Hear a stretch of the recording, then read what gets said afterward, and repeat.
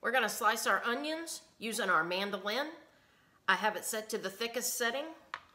I have left the root end on the onions.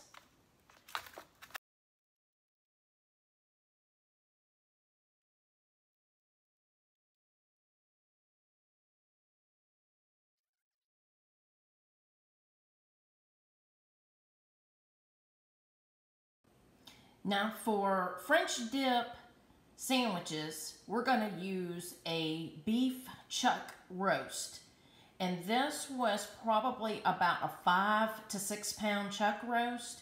And of course for 2 people, we don't need that much meat. So all I did was I cut it in half and froze my roast, and I'll have the other half another night. Many recipes that I have seen talk about searing the meat first. We're gonna sear our onions for our sandwich first because I want my oil to have that onion flavor in it. So what I have here is a skillet. Notice I'm not using a non-stick skillet, and I have been getting my oil very hot. I think it is really hot now, so I think we're gonna add our onions.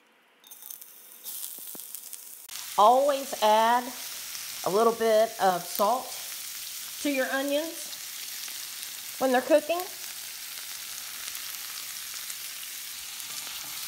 And we just want to stir these gently as they cook for about 5 to 7 minutes or until they start to get translucent. We're not caramelizing these all the way. Okay, you can see our onions are already getting soft and translucent. We're going to turn this eye off just so I don't burn myself. And now what we're going to do is just take our onions and go ahead and just add them to our crock pot on the bottom. All right, now we have a hot skillet that's going to be ready for our roast. I've already seasoned the top and the bottom. And here's how I do the sides. I got an extra large plate for it.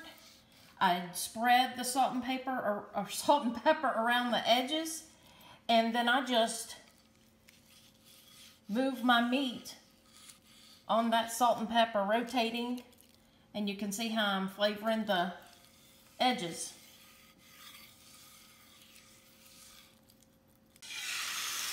That's what you want to hear.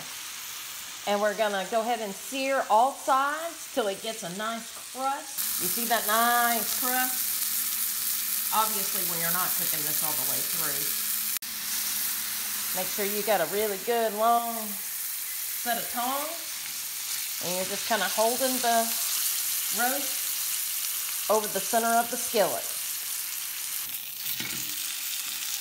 We're going to take this roast straight over to our crock pot. And we're going to lay it in on top of our onions. See that? Now, here's something I haven't seen others do. While this pan is still hot, we're going to take a little marsala and we're going to deglaze our pan. I do have the eye off. Oh, baby.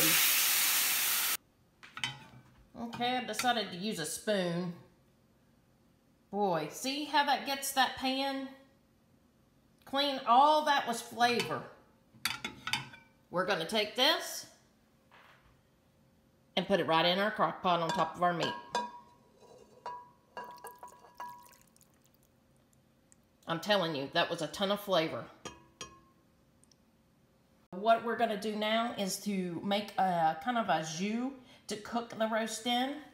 I have this au jus base. Now you can use a beef base. You could use beef consommé soup. You could use beef bouillon. But I like to use this for the intensity of the flavor. So I have a cup of water. To that I added my beef base, some onion powder, some ground cumin, some garlic powder, mixed it up, and put it in the slow cooker with the roast.